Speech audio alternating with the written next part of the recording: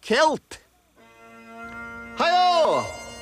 My name's Ian Stewart, and this pleated skirt I'm wearing is called a kilt.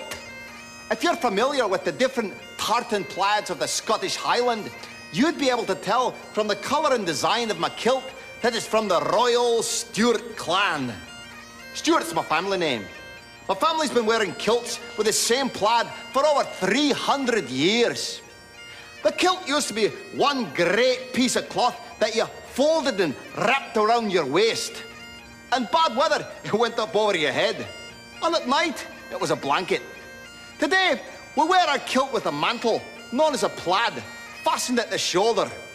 You'll notice that the plaid is also plaid, and that the plaid of the plaid is the family plaid.